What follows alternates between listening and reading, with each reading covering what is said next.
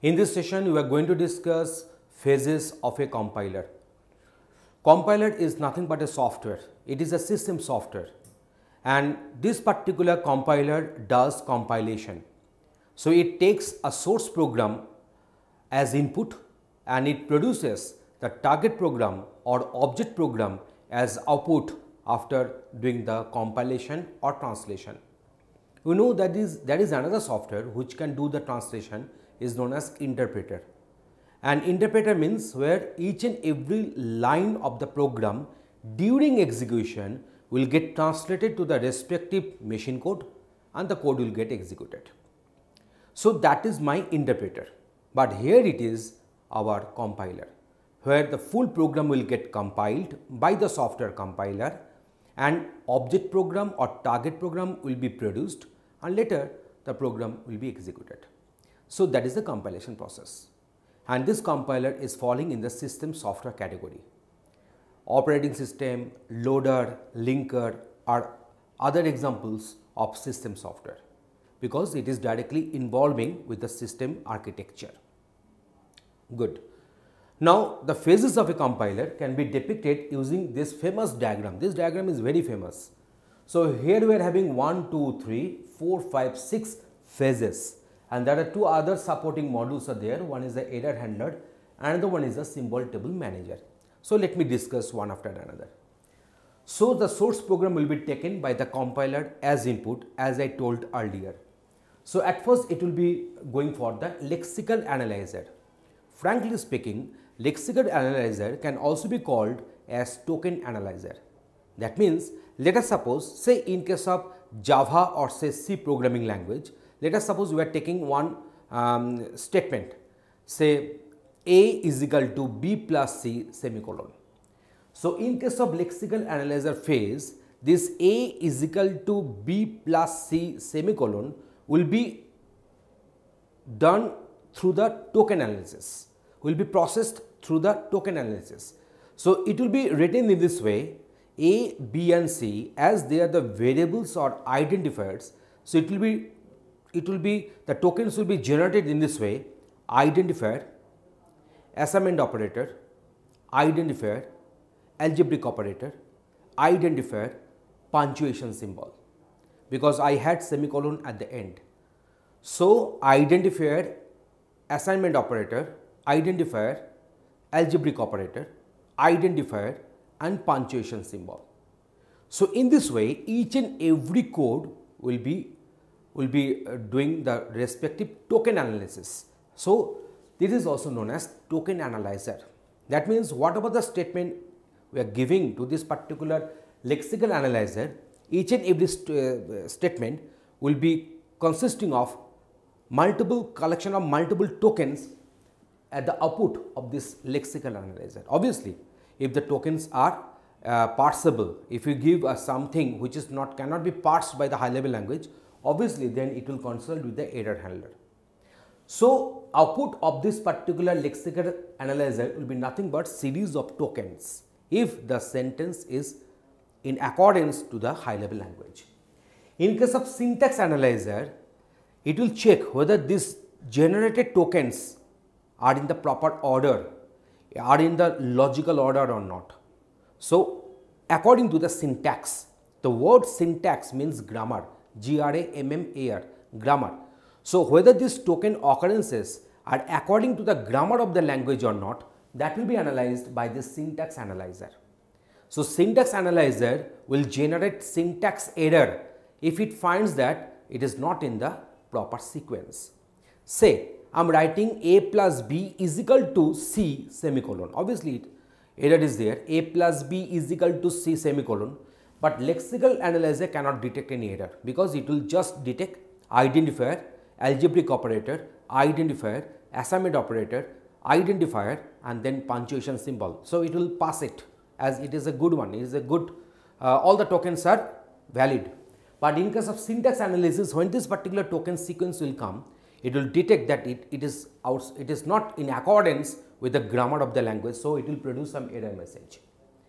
In the semantic analyzer, you know the semantic means meaning, the word semantic means meaning. So semantic error, that means a meaning error has taken place. Let us suppose I am writing A is equal to B by C. So syntactically the statement is correct, but if C is equal to C is having the value 0, then semantic error will take place because division by 0 is illegal. So that's why in case of semantic analysis, what will happen, I am just telling you. Let us suppose I am writing A is equal to B plus C, where A is a float, B is of the type float and C is not of the type float, let it be of the type integer. Then this integer data will be typecasted automatically internally by this particular compiler in this semantic analyzer phase to the respective float data type, so that the addition can be done accordingly. So that will be done, that will be handled by this semantic analyzer. In case of intermediate code generator, now we are having code generator here, this is my intermediate code generator. Now what will happen here, each and every high level language statement will be consisting of one or more than 3 address statements, or the program will be written in some intermediate language. Mostly we go for the 3 address statement. So what is the 3 address statement? Here we will be having 3 addresses other than the operator. So operator will be there, and then we will be having our source operand 1, source operand 2, and we are having the target operand. So in this way the 3 address code will get generated. So detailing about all these 3 address code, how we are having the 3 address code and quadruples, triples, we will be discussing each and every one in our next videos. For the timing, just remember that this intermediate code generator will translate each and every line to a respective intermediate language. Then code optimizer will come. We are having a separate chapter in our compiler book known as code optimization, and there are so many different techniques. Now what is a code optimization? Obviously, as a programmer, as a developer, I shall try to write my best code. But if there is some scope of doing further optimization, then compiler will exert its effort to make the code more optimized. I am giving you 1 or 2 examples. Let us suppose there is a particular statement which is executing within a loop and which is loop invariant. I think I am not getting. Let us suppose there is one loop for I is equal to 1 to 10. And there is one variable, I am writing the code here, say for I is equal to 1 to 10, 1 to 1000. So some writing here, say count is equal to 1000. So many instructions are there. Then I am writing print I and count, and some other instructions are there. So I am getting j is equal to count start 10. Some other instructions are there, and that is the end of the for loop. So look at this particular code. Here you see, here we have used count either on the right hand side of some algebraic expression or using or printing somewhere, but I am not initializing count or reinitializing count with any other value in this particular code, and count has got initialized with a constant, and this constant will remain same for all values of I. So in case of code optimization, this line will be put outside of the computation, outside of this particular looping. So the count is equal to 1000 will be coming down here. So count is equal to 1000 will be coming down there, and then this particular line will get deleted. Actually, it will take the code motion, and that is known as elimination of loop invariant computation. Let us suppose I am having this one, say a I plus 1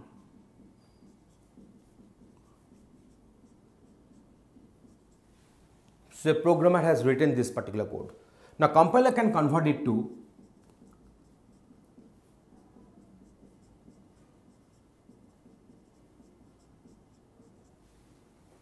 in this way, elimination of induction variables, elimination of common sub expressions, elimination of loop invariant computation, doing code motion. There are so many different ways where the compiler will do the code optimization.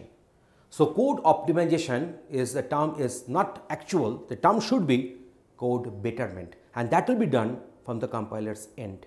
That means whatever the program you are writing, that program is not getting executed. In the meantime, the compiler is bringing the better version of the program. If it is so, if it can be, then the better version of the program is getting compiled and later it will get executed. and last one is the code generator. In this particular phase, the actual translation will be done with respect to the, in accordance with the physical register names or physical register numbers. So, depending upon the target architecture, this particular code generation will take place so that the code can get executed in the target architecture.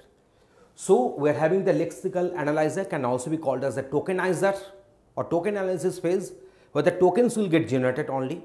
The sequences will not be checked, only it will be checked whether this particular item can be converted or can be interpreted as a token or not. So, that is the lexical analyzer. Syntax analyzer will check whether these tokens are in the proper order in accordance with the grammar of the language. Semantic analyzer will do the meaning checking. So, if some auto typecasting has to be done, that will be done in the semantic analyzer phase. Semantic, this word is having the meaning. So, intermediate code generator will write this particular program in some intermediate language, and most common language is our 3 address instruction code. How to write this 3 address instructions code will be coming that one later. Then code optimizer will do the code optimization so that it will go for the code betterment, and then code generator will come into the play. Here it will be writing this code in the physically existing register names, and depending upon the architecture, this code will get generated, and that will bring you the target program. During this particular phases, execution of these phases, we are having this symbol table manager. Different labels, go to 100, that is one statement, go to 100, 100 is a label. Say count is equal to count plus 1, this count is nothing but an identifier. So, different labels, identifiers will be kept in the symbol table. So, let us suppose you are using a variable without defining the variable at the top in case of Java or C programming.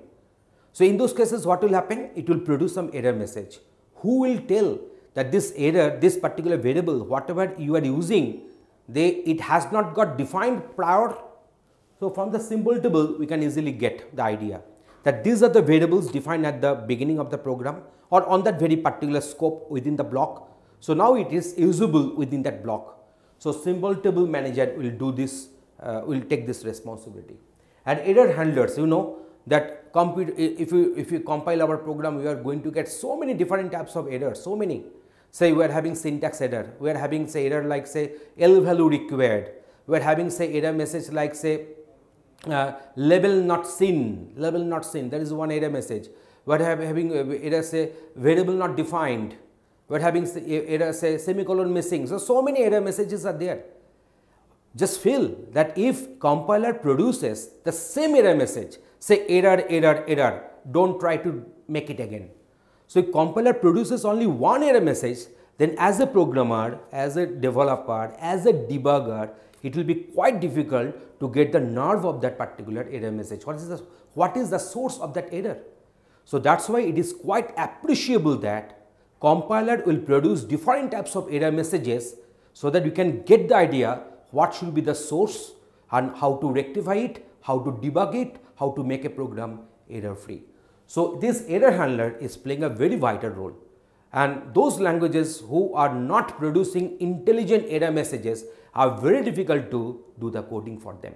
I am having such experiences. So, there is an error handler, and this is my symbol table manager which will keep the trace of different labels, different variables, different literals. So, they will be kept, the trace will be kept in this symbol table manager. Symbol table manager is nothing but a data structure where you are going to keep all such information. We will be having a separate video on this symbol table manager. So, these are the phases are there. Frankly speaking, they are nothing but each and every chapter of your book almost. So, we are having some dedicated chapters for this particular phases, and in the next video we shall put one example, and I shall show you that in different phases how a sample code is getting interpreted, how the sample code is getting modified. Okay, please be with us because the next video is the continuation of this particular topic. Thanks for watching this one.